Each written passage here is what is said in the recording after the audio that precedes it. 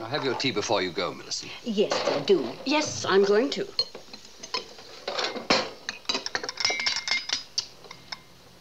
Let me do it for you, dear.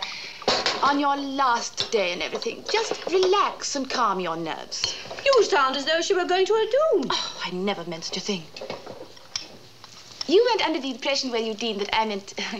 Oh, no. I'm quite sure that Mrs. Crump was only making a joke.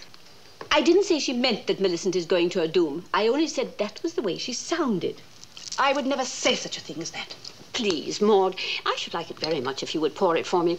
I am a little nervous and, well, I shouldn't like to spill anything on myself.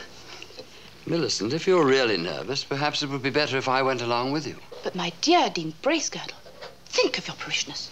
How they would miss you. With such extensive claims on your time, I really don't see how you could possibly manage it. It's only for a few days, and I'm sure we could manage quite nicely. It only wants someone to organize the thing. It's sweet of you dear people to worry about me, but I shall be quite all right. There's nothing alarming about a simple journey. And I do speak French, you know. I think you are very brave, Millicent.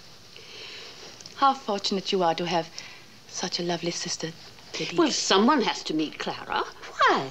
If she can get to Bordeaux by herself, why can't she come the rest of the way? But she's been ill, Mrs. Crump. That's why she has to come back to England. Paraguay didn't agree with her at all.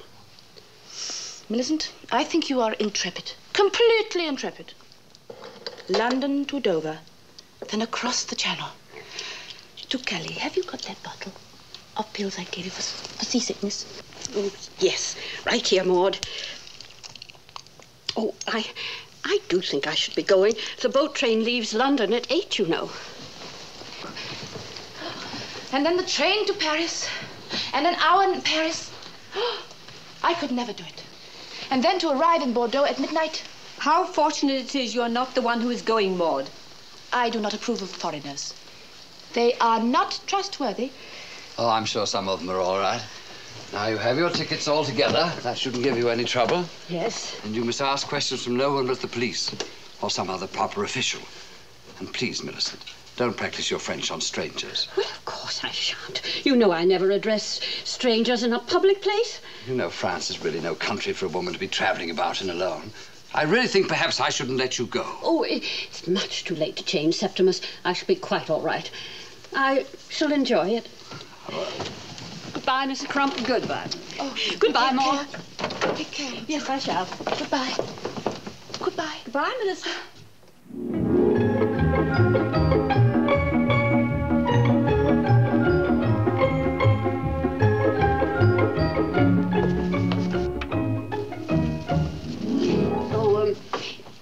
Merci bien, mademoiselle.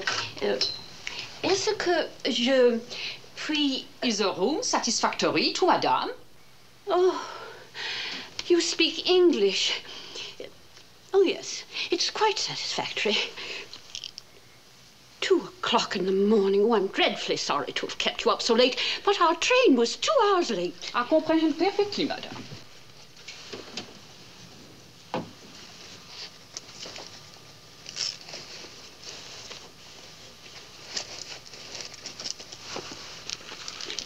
Does madame require anything further? Well, if it isn't too late, may I have a hot bath? Oui, madame. I will go and prepare it. Where is the bath? Go out the door. Turn right. Down the hall to the little stairs. Turn right, and the bath is on the left. Do you understand? Perfectly. There's one thing more. I've had a long journey, and I'm very tired. Fatiguée. Would you see that I'm not disturbed in the morning until I ring? Certainement, madame. I'm glad you told me, because we always bring café complet at 7:30. Oh, tea for me, please, when I ring. Certainement, madame. How depressing these foreign hotel rooms are. Nothing like home.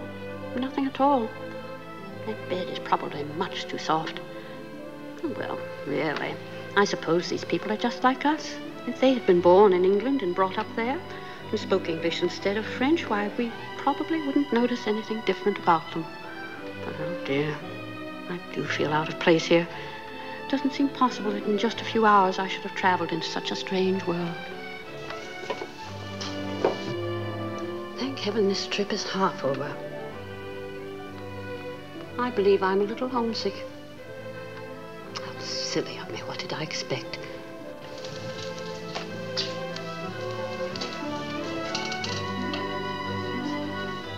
Perhaps Clara and I could see a little bit of Paris on our way back, instead of spending the 4 hours sitting in the station.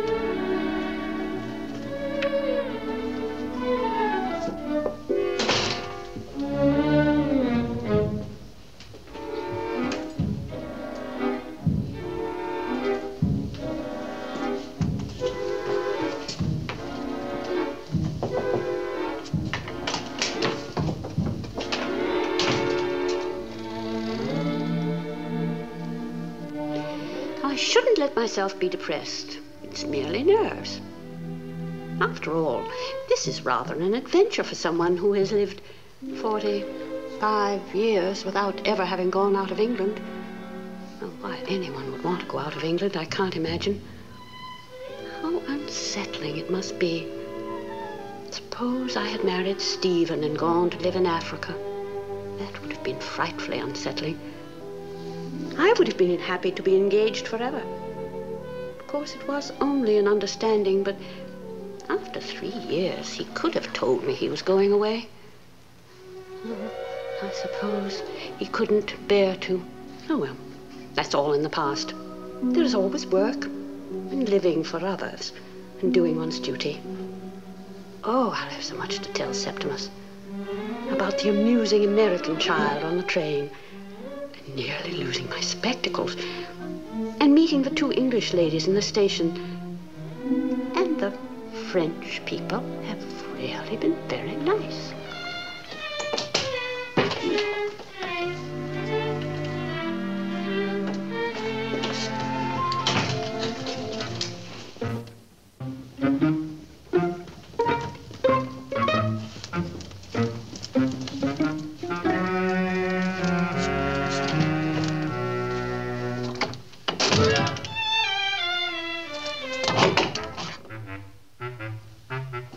Bother, I've pushed the pin farther back. Oh, how very foolish. Well, I shall have to ring for the chambermaid, and I'm sure the poor girl has gone to sleep.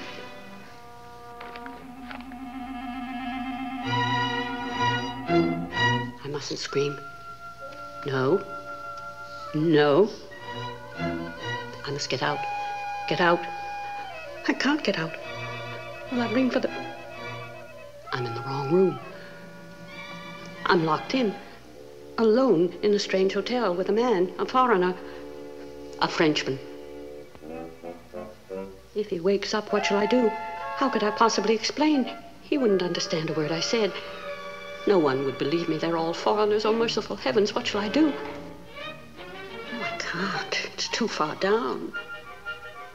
I must get out. Should I wake him? Oh, no. Maybe I should call out. Oh, no, the people rushing in and finding me in a strange man's room after midnight. Millicent Bracegirdle, the sister of the Dean of Easingstoke.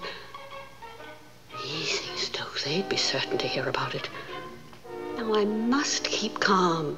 Perhaps he's quite a harmless commercial traveler.